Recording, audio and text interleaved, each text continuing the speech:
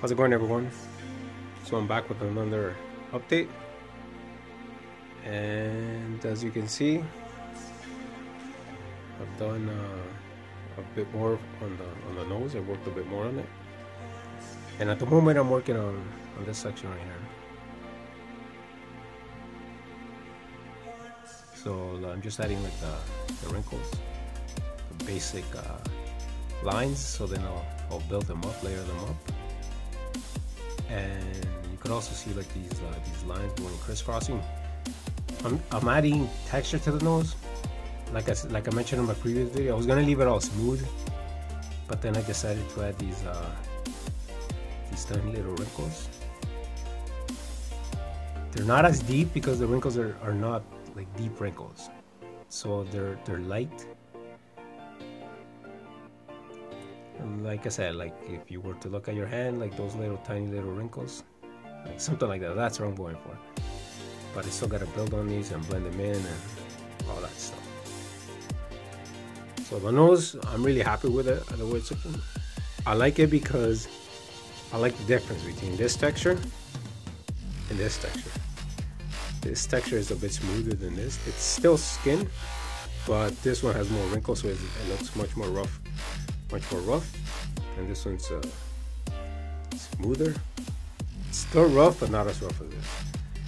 And the nose is gonna stand out so much more once I add this section right here.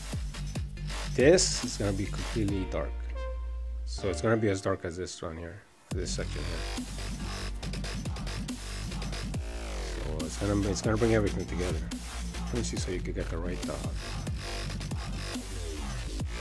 I don't want the camera to blow up, to expose it too much, so you can see how dark it is. This is what you see here. It's how dark it is.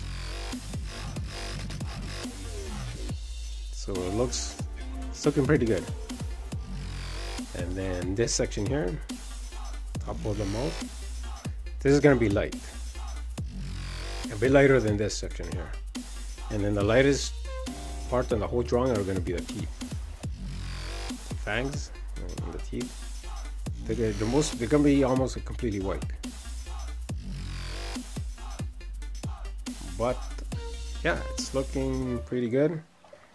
And like I mentioned before, this section right here is gonna move much faster because it's not as detailed as this. It still has quite a bit of detail, but not like this. This section it's taken me a long time, but so from this point on, it's gonna move pretty fast.